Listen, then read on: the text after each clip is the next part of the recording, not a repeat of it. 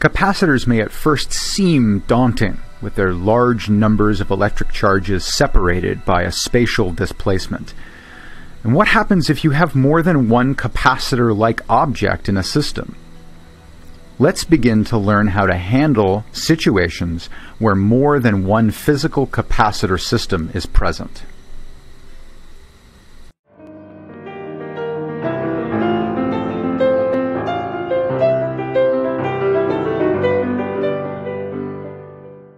In this brief lecture, I'm going to explain how it is that you begin to handle capacitors when there's more than one capacitor present in a system. Now, to begin with, I have to define what that system is. So the system that I'm going to be discussing is a system that we're going to see over and over and over again, one that's very common and commonly represented with a set of well-defined standard symbols. And the system is something known as a circuit. Now, the heart of a circuit is some device that's capable of generating an electric potential difference.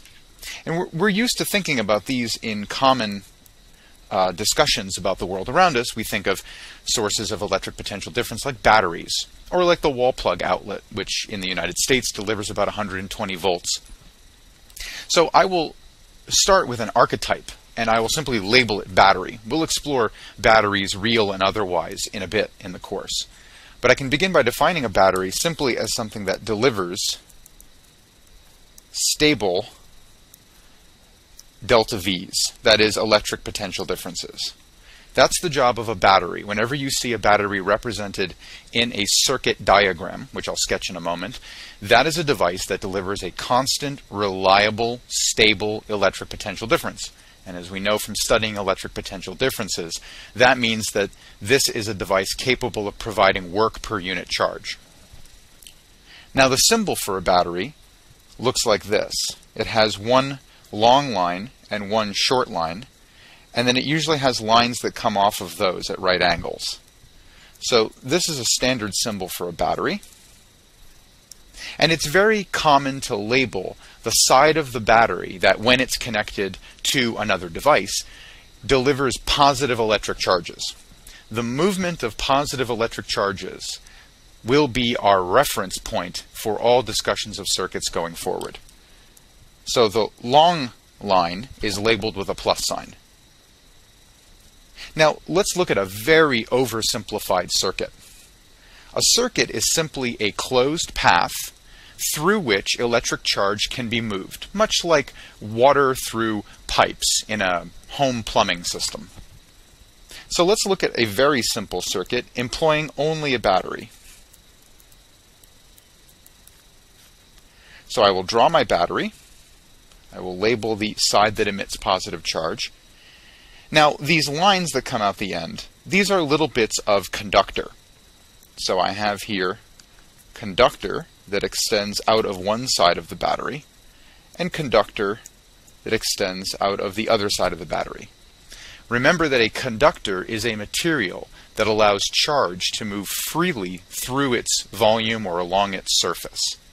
Conductors are the heart of circuits. They are the highways that allow charge to move from one place to another under the influence of an electric potential difference. What we're going to do is we're going to simply make the simplest possible circuit by connecting one end of the battery back to the other end of the battery. And I've drawn this here in blue, but again, all of this is just conductor. So you can think of the battery with its electric potential difference like a pump. It's capable of moving positive electric charges to a higher electric potential point, and then the charges will move through the conductor to get back to the lower electric potential point. So this is very similar to a pump that takes water from a lake up to a hill, and then there's an aqueduct or some other device that lets the water run downhill, and then the water at the bottom of the hill can do work by moving a paddle wheel, for instance, and then it could be allowed to flow back into the lake and then pumped back up again. And if you could make that a perfectly closed system with no losses of water, then you would never need to replenish the lake. You could just keep pumping the water up, let it roll down, do some mechanical work on the way, let it coast back into the lake, and then pump it back up again. This is what a battery does in a circuit. It's a pump that takes charges and it moves them to high electric potentials, and then it allows the charge to move, for instance, if you connect one end of the battery to the other, like I've done here, it allows the charge to then essentially flow downhill through the conductor and then be pumped back up again. So the flow of positive charges in the circuit, which again will be our reference points, as I've drawn the circuit, will be clockwise. The battery emits positive charge out the top. The conductor then carries the positive charge without any resistance to motion to the other side of the battery, and then inside the battery a chemical reaction will pump the charge back up to high potential energy and then let the whole thing repeat.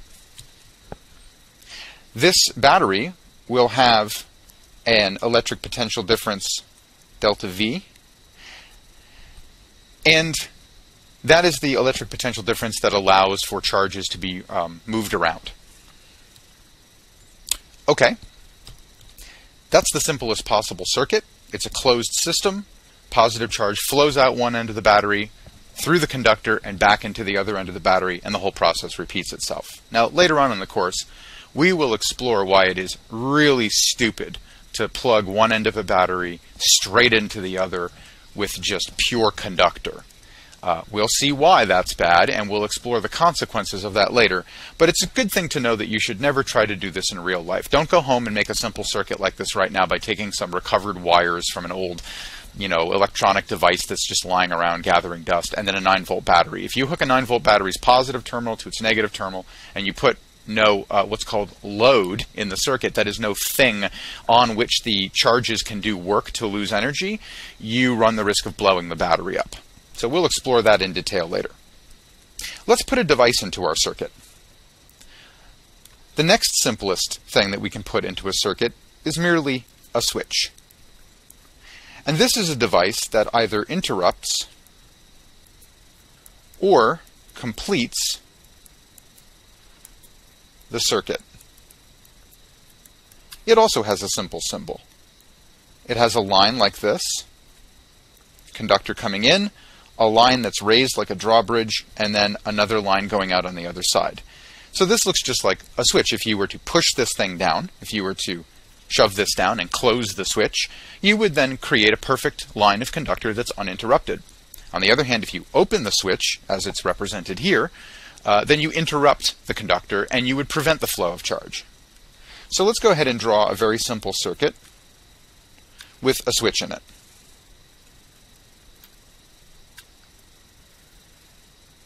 Okay, so now I've just repeated the drawing above. Here I have my battery with its electric potential difference delta V, and now I've put a switch into the circuit. The switch is open as it's drawn here. I could instead draw the switch as closed, like this. So very typically, if you want to indicate that the circuit begins in a state where charge cannot flow, you would draw the switch open, and that would indicate that at time 0, the switch interrupts the flow of any charge through the system. Later on, you might redraw this and show the switch closed, in which case now you're indicating that the circuit allows for the movement of charge freely through the conductor without interruption. So those are two very simple devices that one could imagine putting into a circuit. And the next device we're going to put in is a capacitor. Capacitors also have a standard symbol. They have a line of conductor, a plate, a line that represents one of the plates in the capacitor, an equally sized line on the other side representing the other plate, and you'll see there's a little gap in between them, and then another line of conductor. So this is the standard symbol for a capacitor in a circuit. And if we wanted to, for instance, we could go ahead and draw a very simple circuit right now with just a battery and just a capacitor. So what I'll do is I'll label the battery by its steady electric potential difference that it produces, delta V, and I will label the capacitor by its capacitance, C. Now you'll notice that the symbol looks like a parallel plate capacitor. That is one where you have two plates of equal area separated by a gap with a distance d. The plates have area A, and so the capacitance is very easily given as being equal to, for instance, epsilon naught, kappa for the dielectric that might be put into the gap, A over D. That's for a parallel plate capacitor. That's a special case. You don't actually have to know whether or not the capacitors that are drawn in a circuit are parallel plate capacitors or not. All that matters is that they have a capacitance, C, and that every capacitor has a capacitor equation, which allows you to relate the charge that's stored on the capacitor to the electric potential difference that is across the capacitor. In that case, we just have Q equals C V, where V is the voltage across the capacitor, C is the capacitance, and Q is the charge stored on either plate of the capacitor in terms of magnitude of charge. That's the key feature of every capacitor, is that it has one of these equations. So in this very simple circuit, we can start doing some explorations of electric potential difference and figure out what the electric potential difference across the capacitor is. Now you might look at this and go, oh, well, Professor, it's just the electric potential difference provided by the battery. But let's explore that and make sure that we understand why in this simple circuit with one capacitor hooked up to one battery, the electric potential difference across the capacitor must be that provided by the battery. What I'm going to do is I'm going to imagine that I can drop little probes onto this circuit. I'm going to define one point in the circuit, and it really doesn't matter where I choose it, but I'm going to pick this corner down here. And I'm going to define this to be ground. That is, at this point in the circuit, the potential is equal to 0 by definition. Now, why I do this is because I need to measure changes in electric potential through the system. And so I have to pick a reference point. When we're dealing with point charges, we put the reference point at infinity. When we're dealing with circuits, we pick a point in the circuit that we declare to be ground, or potential equals 0. And we measure all potential changes relative to that point. You choose that first point anywhere you like. And then after that, what matters is that you measure the electric potential of any other point with reference to the first one. Every delta V needs a VI and a VF. So you've got to pick your VI. What's your initial point? What's your initial potential? And I choose this corner. I could have picked anywhere else in the circuit. You can play around with this if you like on your own and see that it doesn't make a difference. But you have to make that choice first. Okay, great. So now what I'm going to do is I'm going to pick another point, and I'm going to maybe use purple or something like that, magenta in this case, to label the other point that I'm going to measure. I'm going to choose, just as an initial demonstration of how one does this, a point that happens to be right near the first one that I picked. So I'm going to draw a little point to measure as my second potential location, this magenta dot just above the corner where I drew what I'm referring to as ground or 0 potential. So in this case, what I need to know is, what are the changes in electric potential between the red point and the magenta point, the corner and the second dot that I drew? So in this case, if I label this as point 1, and this is point 0, I would like to know V1 minus V0. That's the first delta V that I'm interested in. Well, V0 is by definition 0. And what I have to do is look at the circuit and figure out whether or not there are any places in between the 2 points along any path where there are devices that might potentially have a change in electric potential, like a battery or a capacitor. Or, as we'll see later, other devices like points of resistance in the circuit, which can generate electric potential differences also. We see we have nothing but pure conductor in between V0 and V1, the points where I'm measuring these voltages. Because along the shortest path here that I'm indicating by moving the dot, there are no devices that change the electric potential from ground to point 1, I'm left to conclude that this must be 0. Well, this is interesting because there's an alternate path in the circuit that I could take to get from ground to point 1. Rather than taking the shortest path, I could take a long path, one that takes me through the capacitor, then back through the battery, and then down to point 1. So this is the short path answer. What about the long path?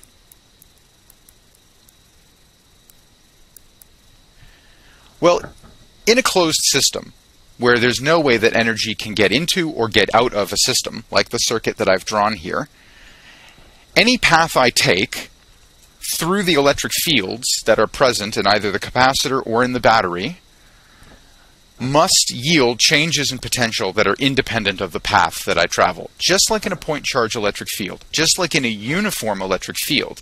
If I go from point A to point B, the changes in energy between those 2 points, because the electric force is a conservative force, must be the same, independent of the path that I take. I could take a short path, I could take a long path, it doesn't matter.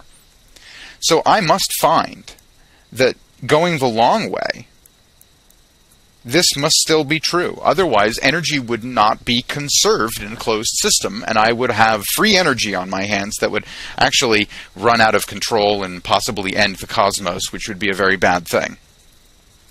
So conservation of energy gives us a principle by which we can analyze short paths or long paths between one potential measurement point and another potential measurement point in a closed system like a circuit. If I look at the short path, there are no things that change the electric potential itself between 0 and 1, and so the changes there must be 0. If I take the long path, I have to go through 2 devices, but it must be true that it's still 0, which means that the net change in electric potential going from this corner through the capacitor and back through the battery must be 0. So I learn a very interesting thing by this exploration. I learned that the change in the electric potential across the battery must be equal to the change in electric potential across the capacitor, such that if I do delta V battery minus delta V capacitor, I get no net change in potential, 0. So this is how we know, for instance, by doing a very simple assessment of electric potentials and changes in electric potentials, that whatever the voltage provided by the battery in this simple circuit, it must also be the voltage that's across the capacitor, assuming that the capacitor has had enough time to fully get its maximum charge and set up its electric potential difference. Now, what if I have 2 capacitors in a circuit? So let's imagine this circuit. Here's my battery.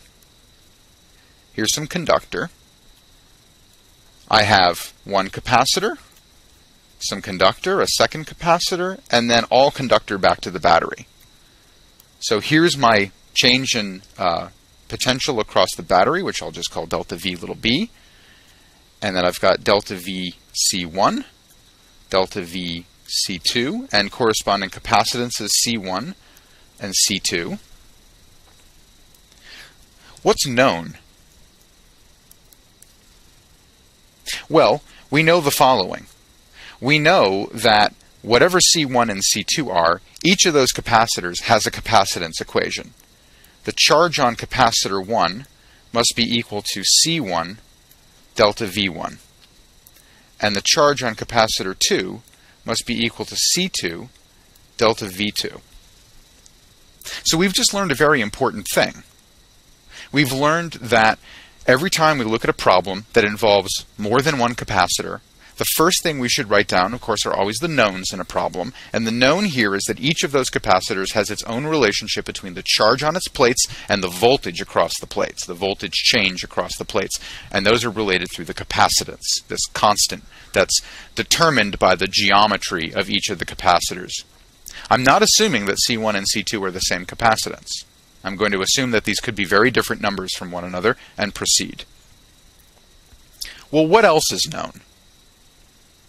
We know that in a closed system, whatever the changes in electric potential, they must all add up to 0. So we know that delta VB minus delta VC1 minus delta VC2 must be equal to 0.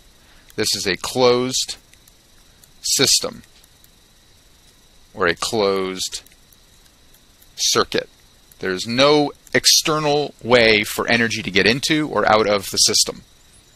All the energy that can be provided is provided by the battery, and any changes in energy must sum up to zero in a closed path in the system. So what I've just learned is that delta VB must be equal to delta VC1 plus delta VC2. And this means that if I pick a path, let's say I define ground to be here, and I pick another point someplace else, well, I could even just come back to the same point, right? Let's pick a simple path that takes me from ground through the circuit and back to ground. If I go this way, up through capacitor 2, to the left through capacitor 1, and down through the battery, I've experienced all the changes in potential in the system, and I come right back to where I started. And in this particular case, because I've come right back to where I started, I know that the net change in energy must be zero, and therefore the net change in electric potential must also be zero. So whatever the individual voltages across capacitor 1 and across capacitor 2, they must sum up to whatever is provided by the battery. Another way to look at this would be, for instance, to do the following. I could make my point of zero potential over here in the right corner, and I could measure the electric potential difference over here at this point 1. Now there are two paths that I can take to measure these electric potential differences. I could go clockwise through the battery and then go to point 1, or I could go counterclockwise through the capacitors and go to point 1. What I see is that if I go clockwise, I experience one potential change, delta VB, before I get to point 1. And by conservation of energy, whatever changes I go through the capacitors, they too must equal delta VB. Otherwise, energy is not conserved in the system. So what I find, of course, is that while the sum of these voltages must equal delta VB, there's no guarantee that the individual voltages themselves are equal to delta VB. They could be very different, but their sum must be equal to delta VB. And that's embodied in this equation. Okay, great. So let's go ahead and employ this. Let's make a hypothesis that C1 and C2 can be combined in some way mathematically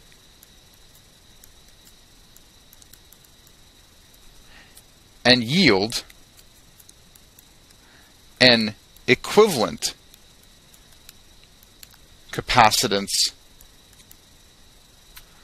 of a single capacitor. That is, the hypothesis is that if I have my battery, one capacitor, and a second capacitor, that through some mathematics, I can re-represent this as my battery and just a single capacitor. So here's C1, here's C2, and here I will call this CEQ, or the equivalent capacitance of somehow combining these two capacitors into one with its own single capacitance. That's a hypothesis. We don't know if it's possible yet, but we can check. If this were true, if this hypothesis were correct, then of course there would be an equivalent charge across this capacitor, which is equal to CEQ delta V EQ. Well, of course, we can immediately see that this picture looks just like the original simple battery and capacitor circuit we drew. And we already know what VEQ is going to be equal to. VEQ is just the delta V across the battery. So we have that delta VB is equal to delta VC1 plus delta VC2.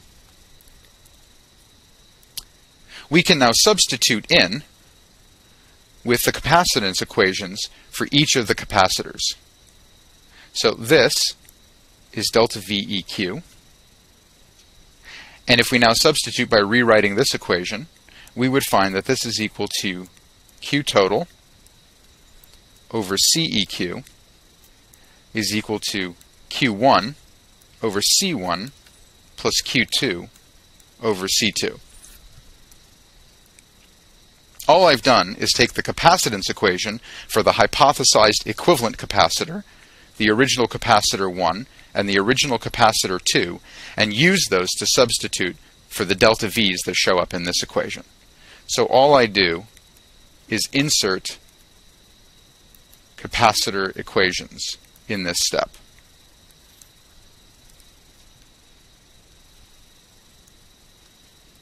Now what about these charges?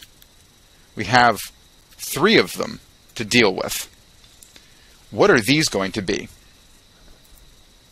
We know that at the beginning, before the capacitors are charged up,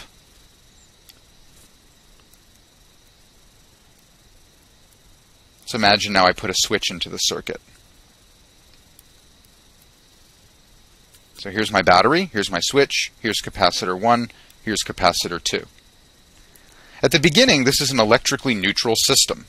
So we start off with the total amount of positive charge, so Q positive plus Q negative is 0. That's a neutral system. Then we close the switch. Now the battery can exert its electric potential difference on the 2 capacitors. The battery emits positive charge, which builds up over here on this plate. A corresponding negative charge builds up over here on this plate. A corresponding positive charge builds up on this plate, and a corresponding negative charge builds up on this plate. The way you can see this is if positive charge goes out the top and piles up on this plate, and negative charge comes out the bottom of the battery and piles up on this plate, then the positive charge here attracts the negative charges in this part of the conductor and capacitor system to the left, and the positive charges are attracted down here toward this plate on the bottom, separating the charge in between. If you wait long enough, eventually the net amount of positive charge on this plate, Q1 positive, plus Q1 negative, plus Q2 positive, plus Q2 negative, by charge conservation must still equal 0. So if charge is conserved in the system, initially the net amount of positive and negative charge is 0. You add them together, you get 0. At the end, even though you've moved charge around in a closed system, no charges have been created or destroyed. And so you must still have that the positive and negative charge on capacitor 1 and the positive and negative charge on capacitor 2 are 0. And because no charge is moving around anymore, it must also be true that this is 0 and this is 0.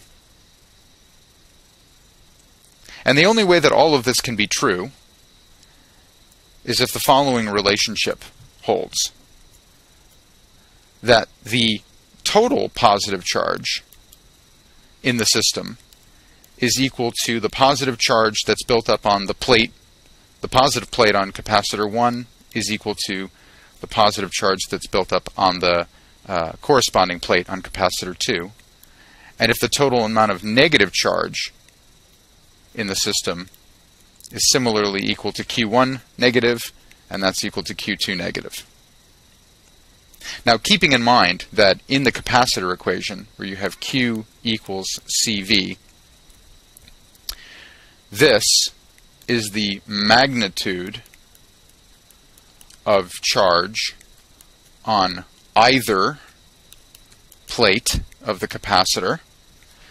Then for Q1, this will just be equal to Q1 plus, which is equal to Q1 minus. And for Q2, this will be equal to Q2 plus, which is equal to Q2 minus. And because Q1 plus and Q2 plus are equal, we find out that Q1 equals Q2, and that must be equal to the total charge stored on the equivalent capacitor in the circuit.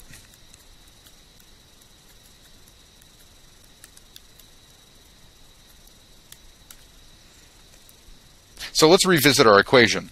We had that Q total all over the equivalent capacitance is equal to Q1 over C1 plus Q2 over C2.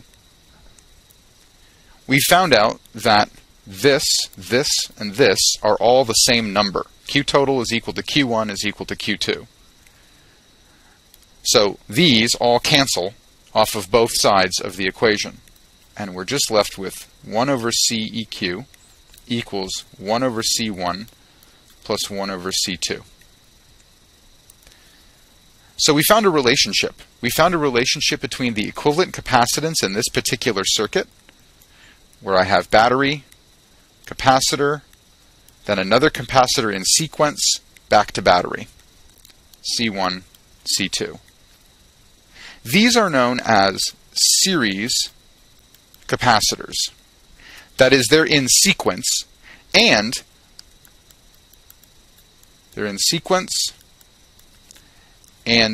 they divide the voltage that is in total across them. They also all have the same charge Q on their plates. So if I add another capacitor in here and run through the whole exercise again, what you'll find is that 1 over the new C equivalent is 1 over C1 plus 1 over C2 plus 1 over C3. And if I add a fourth, then you just add plus 1 over C4. If I add a fifth, then you add plus 1 over C5 to this. So in general, what I find out is that 1 over the equivalent capacitance for a bunch of series capacitors is the sum from I equals 1 to the total number of series capacitors that are directly in sequence with one another. It's the sum of 1 over their capacitances. And again, this is only for capacitors that are in sequence with one another. They all have the same charge, they all split up the total voltage across them, and this is how you relate their capacitances to an equivalent big capacitor. What about a different arrangement of capacitors? What if instead I have my battery, and then I have a branch of conductor in my circuit, and I have C1 to the left of C2.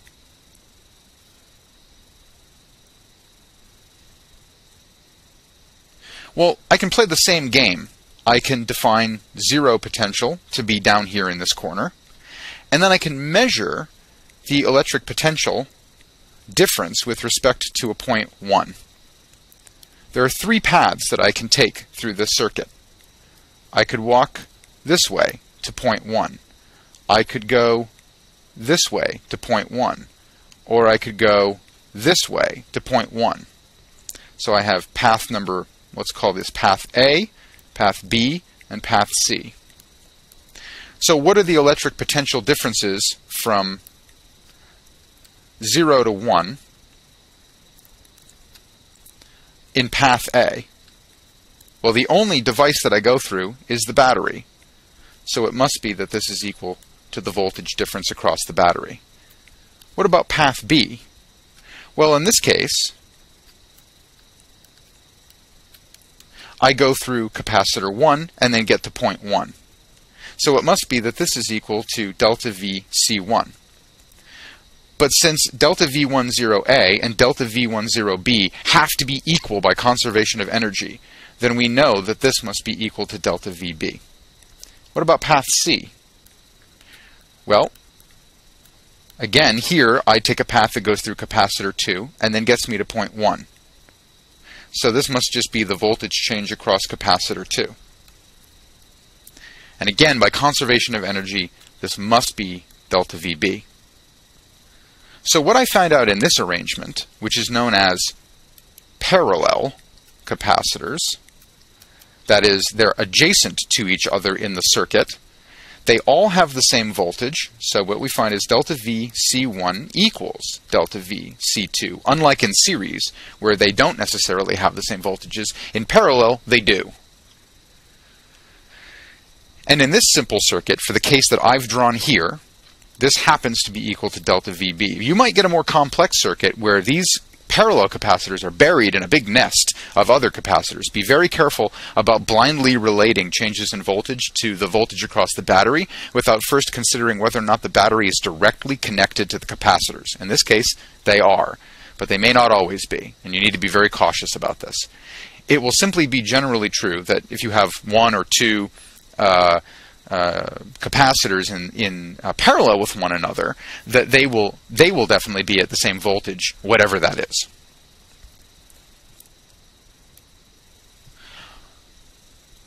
Well, the next thing we want to consider is the fact that the charge separation in the circuit has to be looked at. So we've used conservation of energy to relate voltage changes in the circuit. Let's look at conservation of charge now. So we have delta VB, we have C1, we have C2. So there's going to be some plus Q1 and minus Q1 charge separation here, and some plus Q2 and minus Q2 charge separation here. Now, if I hypothesize again that I can combine these in some way using math and get an equivalent capacitance, CEQ, and this time for parallel capacitors, then here I will have some plus Q total,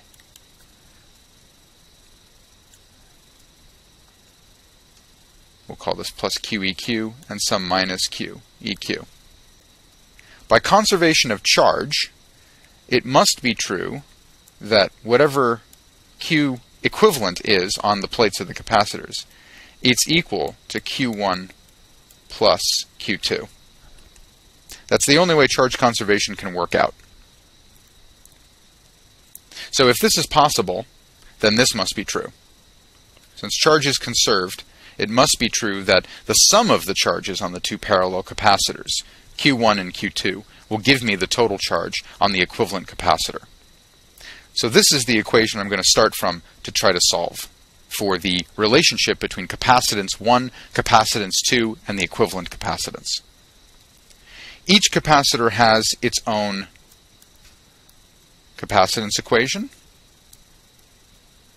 And since the equivalent capacitor is connected directly to the battery, we know that this is delta VB right here.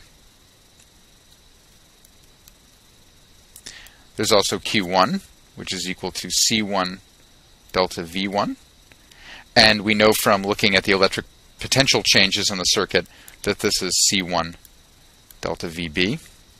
And then there's Q2, which equals C2 delta V2. And again, that's C2 delta VB. And so if I run this equation to its natural conclusion, I find out that substituting in with the capacitor equations, CQ delta VB is equal to C1 delta VB plus C2 delta VB. The delta VB's cancel on both sides of the equation, and I find out that for parallel capacitors,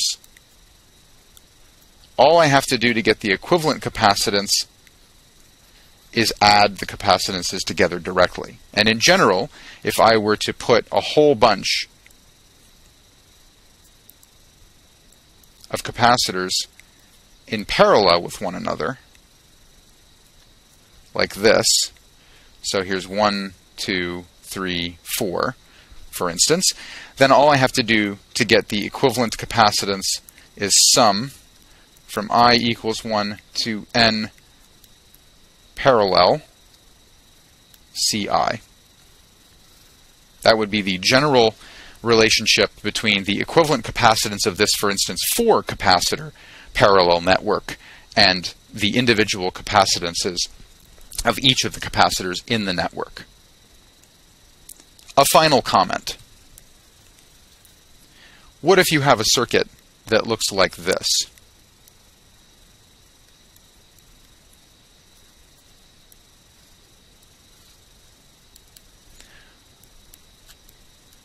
Oh my. Let's stop and think. Are there any capacitors that are only in series or only in parallel with one another? Well, if you've had a chance to think about that, you'll notice that these two right here are in parallel with each other. This is helpful because that means that we can write down a C equivalent for these two capacitors. We can change this circuit into this circuit using the rules of adding capacitances for two parallel capacitors.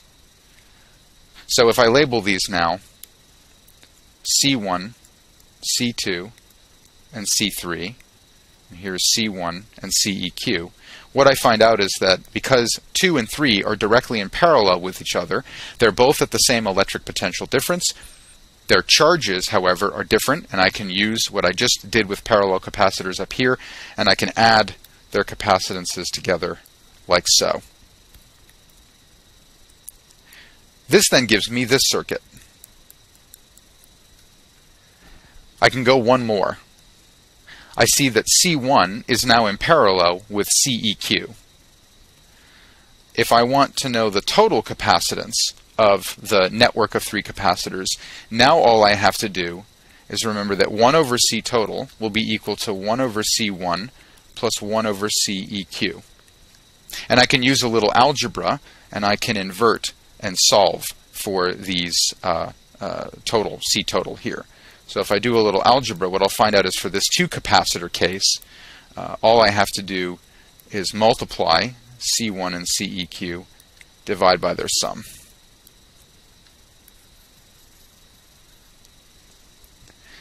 So you will encounter networks of capacitors that are very complicated. This is the simplest complicated example I can give you. You'll see more complicated ones than this, but the idea is simple.